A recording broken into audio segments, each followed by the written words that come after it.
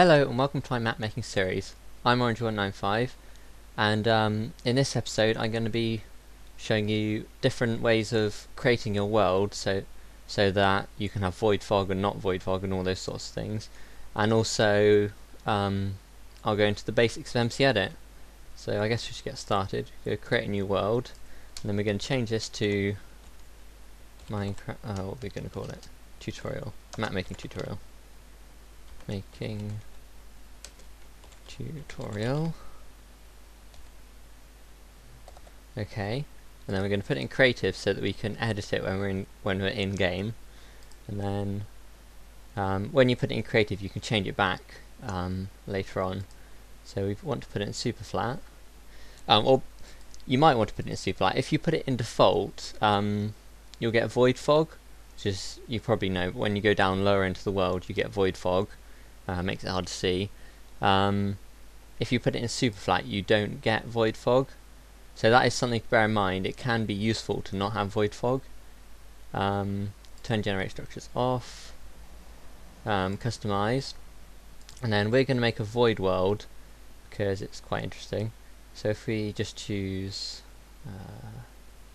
what's a good one? Let's just choose the classic one, and then we want to, so that's just that's 7 there. We want to change to a 0, and then we just want to do, I think it's 1 times 0, I believe.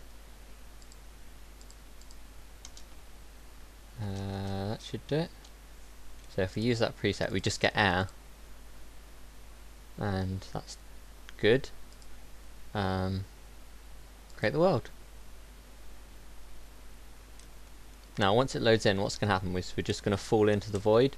So if you just double jump so that you, oh damn it, you double jump so you don't fall, and then the only way we're going to be able to edit this is outside the game. So I'm going to go hop over on MCedit and use that. See you later. Okay, so now we can click create new world, but before we do that I'm going to discuss some options. Down here we have a load of options. We have graphics. You shouldn't need to change anything for that. That should be okay. And options. Oh yeah. What you want to do is you want to tick this fly mode. This will make it much more like using creative. With this unticked, the movement is very sort of unnatural compared to Minecraft. So if you tick that, it makes it much easier. That you want to keep ticked. And that seems okay. You can change the speed by using this one and this one, but it seems pretty good for me. Okay, so we want to click open world. We want to click storm, not the circle, map making tutorial. Click M to go down to it. Map making tutorial. Then you want to click on this level dot dat thing. And here we are. Now here's my character right here, and this is the spawn point. This little mob cage with a player head in it. So what we want to do, well, I'm just going to show you all the basics now. So if I press tab, it brings you up into this above world view. It's quite interesting. This can be useful for when you want to just look at something overhead. If you, I'll go into that later, but so yeah, let's start making something. So I'll show you the first brush. This is the select brush. You literally just click it and drag, and it will make a selection. And if you want to raise it, you just click on the top, hold the mouse down, and drag upwards. And you can do it the same to sides. You have to be careful where you click. You'll see one side gets highlighted, and that's the side that you'll be selecting. Do all sorts of stuff. And then the brush tool, this has a couple of settings. The first one is fill. This will just let you fill, it's just like painting. Second one is flood fill, which we're not going to do because there's nothing to fill. Let's fill some stuff first. And then let's flood fill. Now if I change this to dirt and do this, it changes individual parts. Any like clump that's all the same colour, all the same block, it will change. Then we have this replace tool, so I could replace this dirt with cobblestone, and it will do that. Does what it says on the tin, really. Change the shape of it like this, make it a diamond. It does that. You know how it works. If you take this hollow box, it will only do it if this is what it says on the tin again, hollow. Then you can change the percent. So if I change it to 20%, it'll only do it in like a patchy pattern. As you can see, it's only like doing little bits at a time. I replace dirt with wood planks now. It only does it in little bits. And then got this erode. This one's quite useful. This just lets you erode stuff down, like it says. Paste is good. It'll let you take a schematic, like let's say want something that's not a spawner. Okay, this. It will let you copy something, save it as a schematic, and then paste it in. And you can just paste, oh whatever, go away. Just paste it multiple times like this. So if I just undo all that. And then if we make a selection box here, this will allow us to use this fill and replace tool. This one's quite simple as well. So I can fill the entire area with air, and I'll get rid of all of that. Or I can, click make it stone. No, let's make it dirt. And then I can click replace, and I can change the dirt to grass, and it will change it all to grass. And if I save it, it will fix the grass so it looks right. Come on. And apparently some of it disappeared. It's not really disappeared, that's just like a graphical glitch. You can fix that by clicking here and making it go down, and then clicking it and making it go up again, the view distance. So that's all of that. And then we can do filters. So for example, I could take this entire area and I could there's all sorts of different filters. I could do this this hollow filter, and this filter it will fill a selection, but it will boundary thickness 3, but it will leave a little border around everything. With these filters, you have to download them to use them. You won't have many filters on your MCedit unless you download them from people who've made filters. A good example is this guy called Texelelf, or another guy called Seth Bling. You can search them both on YouTube. They make very good filters. As you can see, there's like a boundary of air inside this, even though it's solid dirt. So if I just delete all that, now this import is pretty similar to that paste function on the brush. I can paste in this tree, for example, and that's a tree that I made earlier. And if I want to, so say I only want this bit of the tree to import again, I can, when you've got a selection box here, you can click export here, and let's say it is tree tutorial. And now if I go import, the tree tutorial will be there now, and I can just import it like that. And it also works with the paste brush.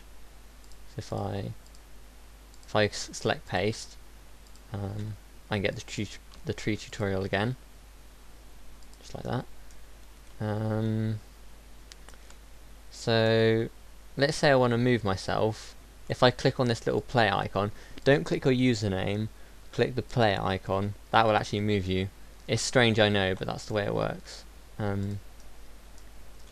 Or in single player anyway. In multiplayer, you have to move each individual player.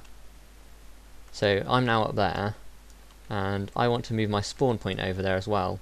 So if I click the spawn point here, let's put it there, it will say, oh, you cannot have 2 air blocks, blah blah blah. Just click fix it for me, that will sort it out. It's important that now that it's created this block, you don't delete this block. this block is what makes the spawn point work. It's a strange way. Minecraft is just strange, and it chooses to make the spawn work that way. You have to trust me. So if you make it bedrock or something that you know you're not going to break, that makes it a bit easier to tell. Save that again. So now we've got our spawn point set and that, and some random junk here. So let's show you some other stuff we can do. So if I do fill, and if I just do a round brush, and I make it quite a small round brush, and then I make it, yeah, like that, with a chance. If you don't have hollow ticked, it makes the edges of it quite rough. As you can see, none of them are like perfect circles, they're all really rough. So if I just go like this, make a little selection, and then I go like that, make a selection around it, and then I do clone, and I do scale factor, this thing here, and I do scale factor 5, no, scale factor 2. That will double the size of it. As you can see, it just doubled it, which looks pretty cool. And I can also mirror it like that, and that will flip it around. Well, not flip, because flip's called flip. It'll mirror it like it says, and then you can roll it. They all do what they say on the tin, really. So yeah, if I do that, it makes a bigger one. So now I have this large version, and then if I clone that again, do scale factor 2 again. You can do it as large as you want, it will just take longer the higher the scale factor you use. So if I go like that, do it again. Come on. It's now a pretty big scale factor. It's now 4 times as big, I guess. It's now pretty large. And I think this actually looks pretty cool, having just like blocks that are like, because that is a 4x4 version of a dirt block basically. So now if I erode this, I just make a bigger road tool. If you want to make this bigger and smaller really quickly, the brush, you just press R and F. It says at the bottom of the screen, press R to increase, F to decrease, and all that. So you can use that as a reference, but like I just said, R and F will help you out. And then we can change the strength of the erode tool, so we can change it to 3 and erode a lot faster. You can change the line spacing as well, which generally you won't need to do, but it affects how many times it makes the brush per like sweep. So if I set it to like 20, for the same sweep it does them further apart. So let's put that back to 1, and then just go about eroding this a bit so it looks a bit more natural. I just dragged that all over it to make sure it covered the whole thing. Wait for it to go through the process. This might take longer on a slower computer. Some computers might not be able to handle this, and in that case World Edit would be better. But if you do have a decent computer, MCedit is definitely very good for this sort of thing. And it also works with every snapshot and everything, which is nice.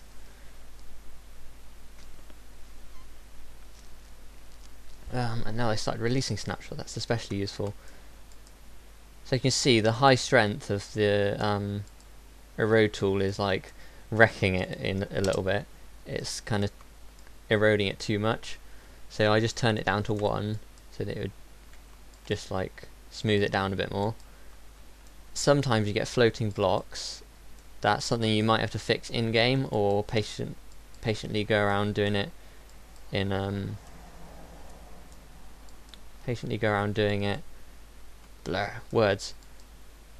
like doing it in MCedit. So you can also just use the erode tool again on that bit, and it should get rid of it like that. So you got this ugly looking patch here that I'm just going to erode away. I could also just select it and hit delete on my keyboard. That'll get rid of it. And yeah, there's a little thing. Let's get rid of these blocks. This is another way you can do it, just like that. Be careful you're not deleting anything you don't want. So now if I go replace dirt with lava, and then I put it hollow, chance 5%. That should put a little bits of pockets of lava around the place, just like that. Looks a bit odd, but oh well. Now another thing I can do is I've got a really cool filter here that I got from Sethbling. So if I make a selection here, and I go up like this, and I hit this filter, it's called player statue. Now if I type in my player name, so if I type in Orange1095 and hit filter, it makes a me. And it's a rather ugly looking me because this filter doesn't like make my character look very nice. It doesn't choose the right blocks to make it out of, but that's okay.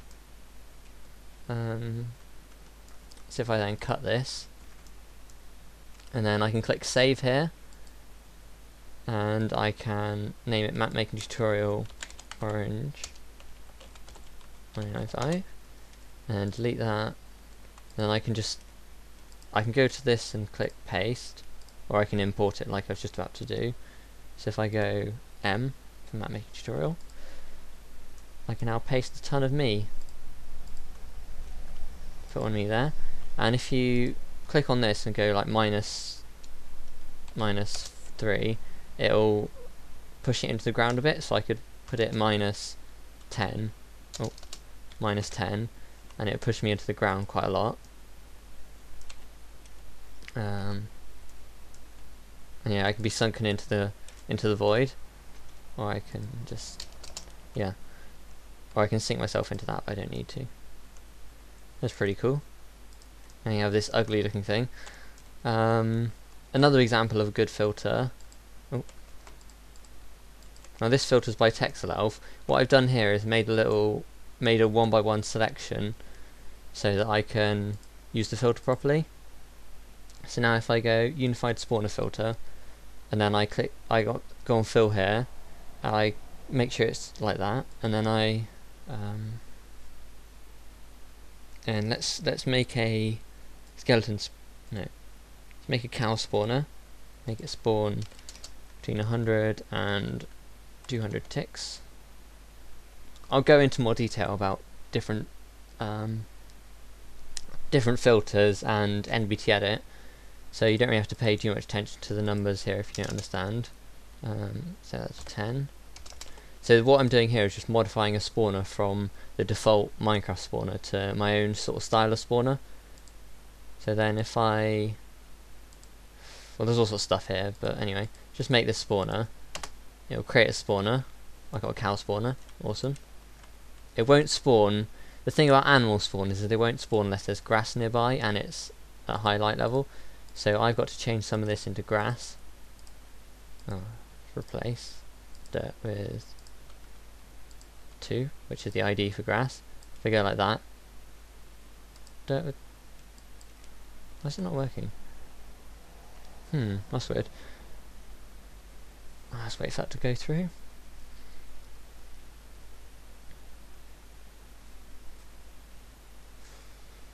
Oh, hollow, that's why. So if I go like that, there we are, grass. Save it again. So that's all the... Oh wait, there's one thing left for me to do, which is the chunk control tool. So if I press tab again to go above, I've got this view, and you can see all these ugly little sporadic random chunks here. And what this is when you first load a map, it tries to decide where to put a spawn point. So it thinks, oh, this is where it should be, and then it checks to see if there's a valid spawn position for you, and then it just jumps around until it finds the right one. So this is basically what all this is. It's the game going, nope, nope, nope, nope, there's no chunks that are good here. So we can go and delete all these. So if you just drag and click like you did with the select box, and go like that, and just drag it over them. Do the same here, and then we can just click delete. That'll delete all of them. All those chunks are gone. This is useful because it saves on file size, so when people download it they don't have to take as long. And the other thing we can do is we can go like this to select the chunks we do want. So we do the same selecting thing again, and then we just go prune, and this will only keep those chunks that I just wanted. And then if I go over here, let's say I want some more chunks, do it again, create. Now if you want it to be just like a void world, you have to set that to height 0, untick the grass box and just click OK. And that should be done.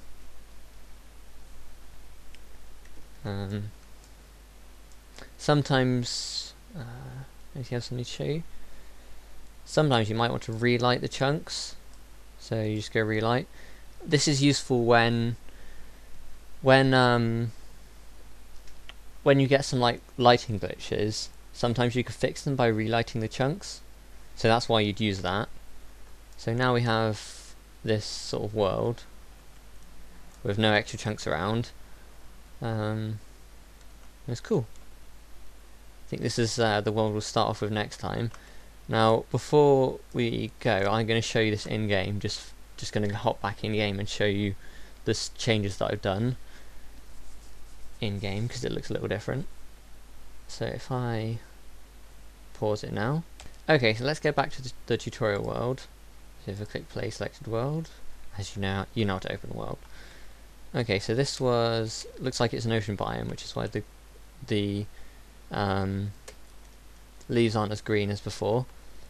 So you can also use filters and other programs to change biomes, which is quite useful. I'll probably go into that in some detail about that. So as you can see, I had actually moved the player over here because I started over here, and if I type /kill, I should spawn back here next to a creeper. That wasn't a very fun sight. Yeah, I guess it must have ignored the grass blocks and just like teleported me down there. I was expecting to land up here. And as you see, there's me, made of ugly blocks. Couldn't get much uglier. And over here there's some dirt blocks that I placed. Oh, an iron block. And the cow spawner. So this should spawn a cow. And apparently my sounds are off. Okay, it's some sort of glitch, but anyway, I should have sound. And yeah, so it worked. So hopefully I'll get another episode out soon, and I'll cover some other stuff. I'm not entirely sure yet, but I'll get a plan of what I'm going to cover. Should be good. Should start making some form of like more organised map rather than this random chaos that I've just made. Probably start making like a cavern for a CTM or something. So yeah, hope to see you next hope you tune in next episode, and goodbye.